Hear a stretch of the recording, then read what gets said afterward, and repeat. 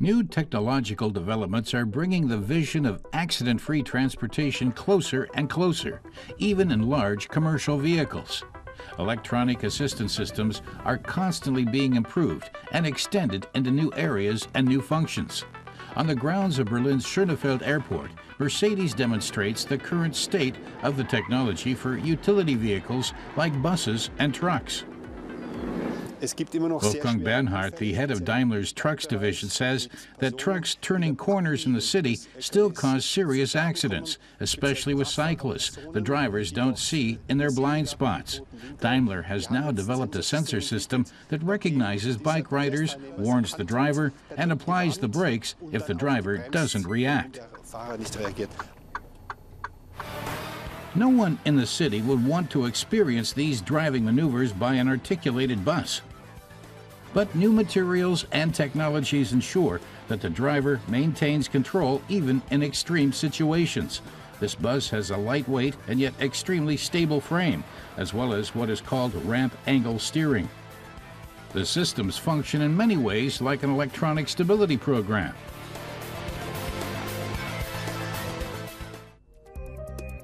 Esp Systems have been a standard in Mercedes cars for 20 years.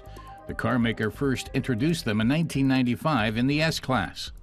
Within a few years, the control program was optimized for use in buses, transporters, and trucks. That wasn't easy considering the carmaker's wide range of vehicle variants and different axle configurations, superstructures, and loads. In the meantime, the lane departure warning system has also reached the road giants.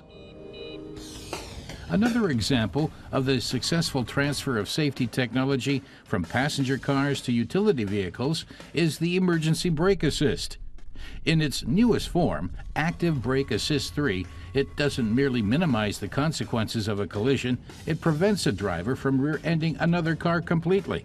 Daimler is pushing research in the area especially hard when it comes to tour buses, where the lives of many people are at stake. And the new brake system works not only in buses, but also in heavy trucks.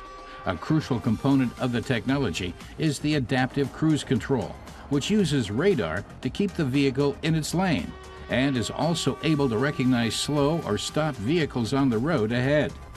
Serious highway accidents often involve trucks plowing into cars slowed in traffic jams.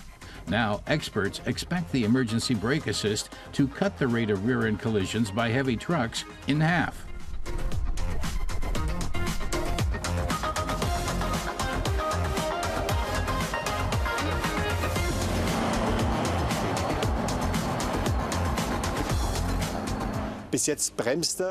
The new assist stops the vehicle, says Bernhardt, though not yet for pedestrians or cyclists.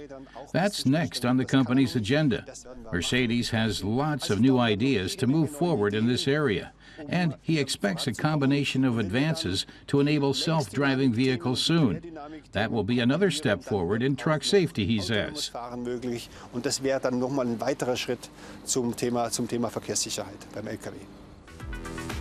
In Germany, Mercedes recently received permission to test self-driving trucks on public roads. Vehicles like the Mercedes Future Truck 2025 bring together the latest results of assisted system development. The goal is not merely to make things easier for the driver, but also to increase safety for everyone on the road.